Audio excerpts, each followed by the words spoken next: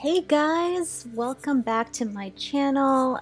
Today I'm going to be doing a day in the life, which is a mix of a bunch of things that I do as a small business owner. So sit back and enjoy the ride. But first, coffee, am I right? I like to start off by reviewing my schedule for the week and seeing what needs to get done. First thing on my to-do is to pull out the rosemary mint shampoo bars that I had made the night before that had been sitting in the freezer to solidify them overnight.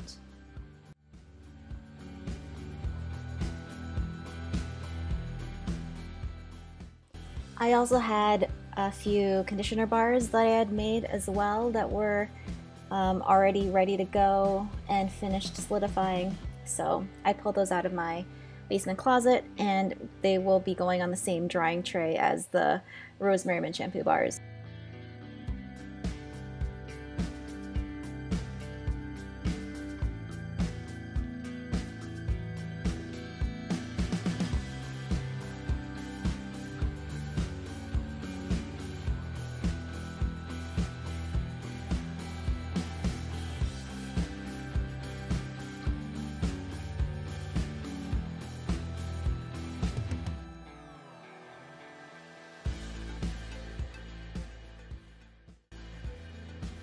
Next up are my lavender cedarwood body butters.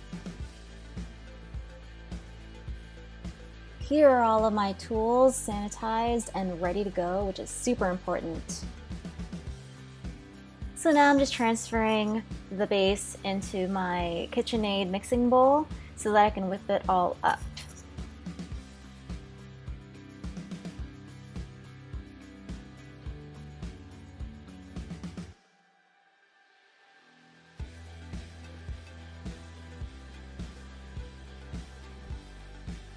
It starts off in these really big chunks, so I use my hardier attachment in order to break it down into a more whippable consistency.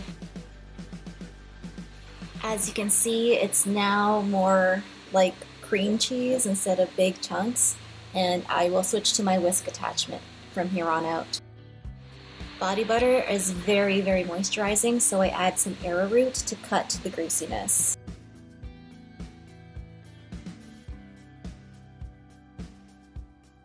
Now I'm going to be adding my essential oils to the mix, and as I mentioned before, this is my lavender cedarwood body butter, so I'm going to be mixing up my essential oil blend for this scent of body butter.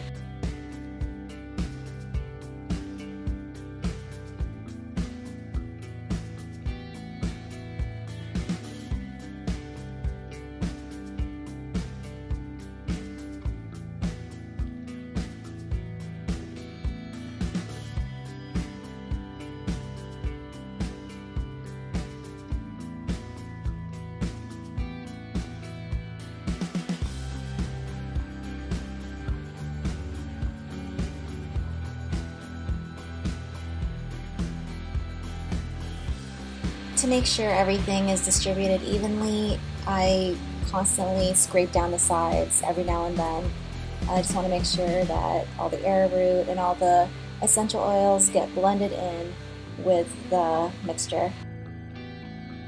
And look how fluffy it is. This is the consistency that I'm looking for in my body butters. Just really light and very airy and very creamy looking.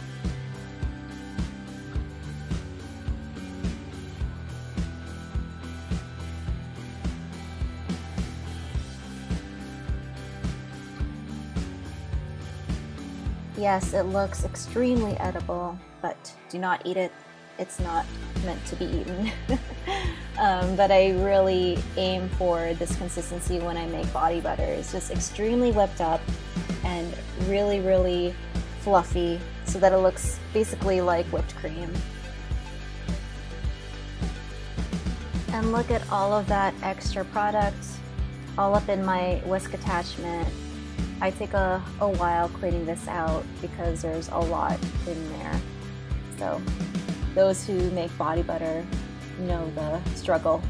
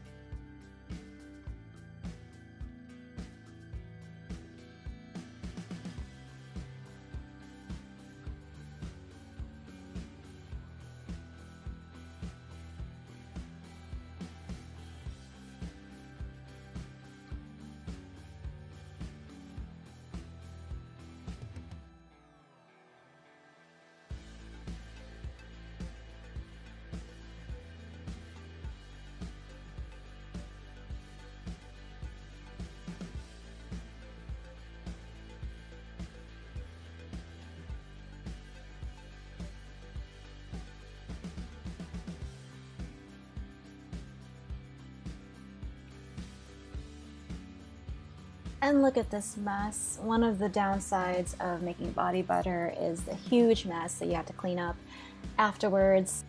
What I do is I like to wipe off as much of the product off of the bowls and whisk attachments and spatulas as possible so that it's as oil-free as possible, and then I just use regular hot water and dish soap to get all of the body butter off of my equipment. Next, I will be doing a little bit of a photo shoot and showing you guys how I set up everything for my product photos.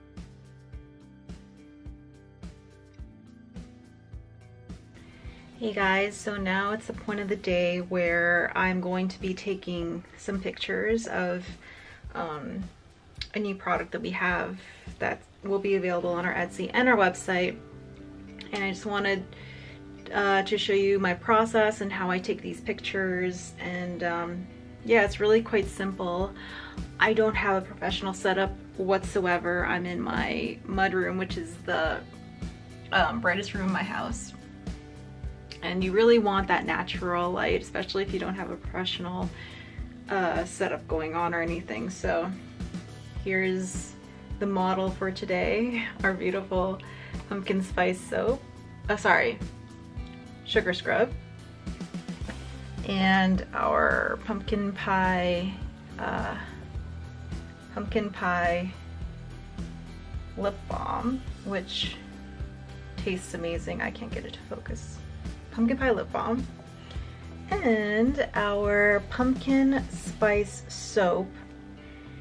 Oh, it smells so good. So pumpkin spice soap, a lot of soapers have a pumpkin spice soap, but ours is a little bit different because we blend a few other things into the fragrance, so it's pretty unique. And I've been doing that more and more with my company because I'm starting to realize that a lot of soapers have the same source for their fragrance oils, so I figure one thing to let our company stand out is to have unique scents. So that's what we're doing here with our pumpkin spice soap. There's something a little extra in there, a little something different. So yeah, if you want to check this set out, it should be available by the time this video comes out.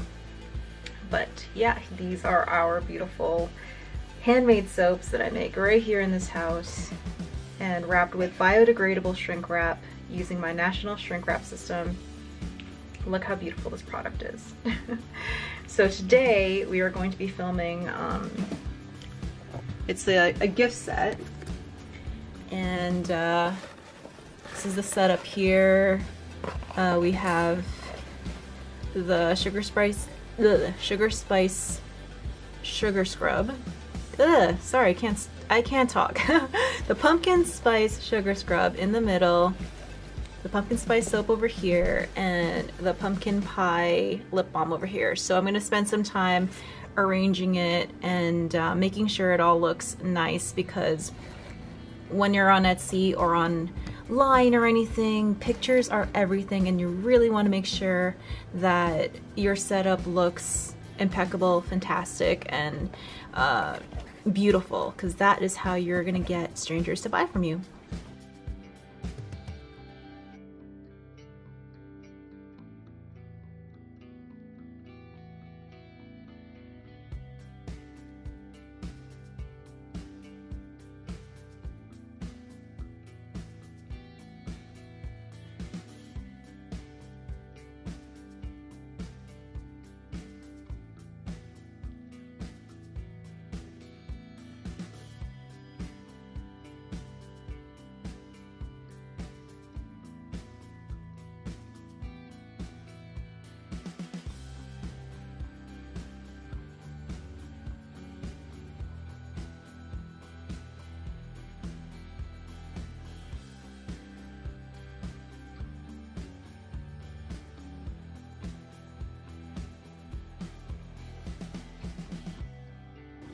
So here is my incredibly professional setup like I was talking about.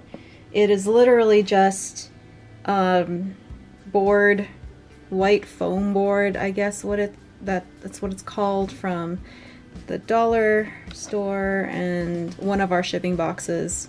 as a background. And you can see how all this white really makes our product pop and stand out and look super appealing for our customers. And my production assistant is doing a great job. Does everything look good? She approves. She approves. Awesome. So yeah, I'm just gonna take a few shots of this, and yeah, hopefully it all works out.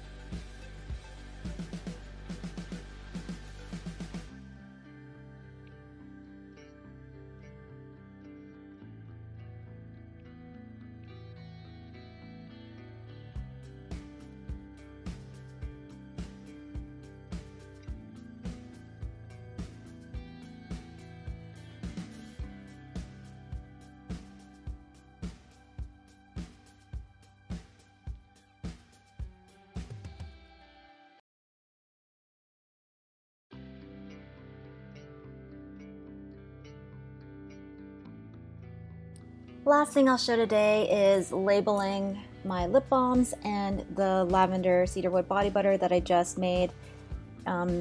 It's pretty straightforward. I print all of my labels in-house, which makes it super easy and quick for me. I like to have a lot of control over my labels, so that's why I like to do it in-house.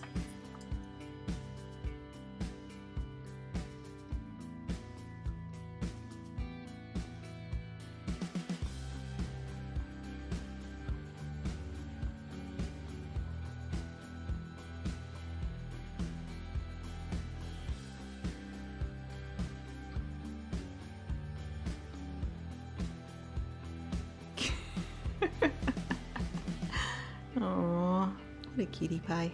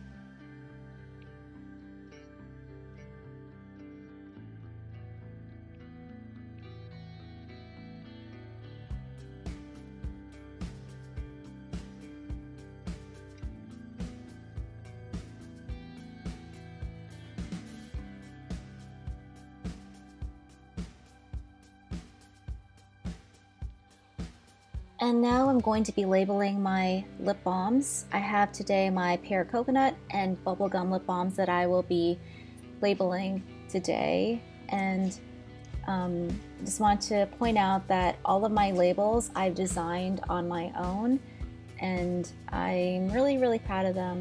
I really like the look of the products once they're all labeled. I feel like everything just looks so nice. So it really does pay off to put in that extra attention to detail when you're designing your labels.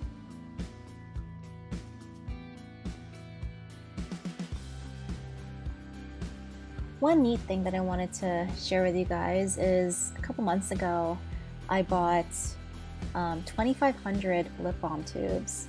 Took the plunge and bought a whole bunch of lip balm tubes in bulk, and I just recently had to restock that. So that just blew my mind that I had sold 2,500 tubes of lip balm. That's insane. Wow.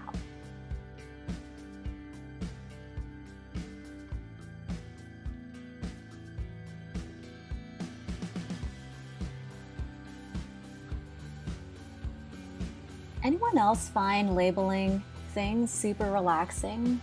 It's honestly one of my favorite parts of the production process is just sticking stickers onto things. It's just so satisfying and so fun. I just wanted to see if any of you guys can relate to that.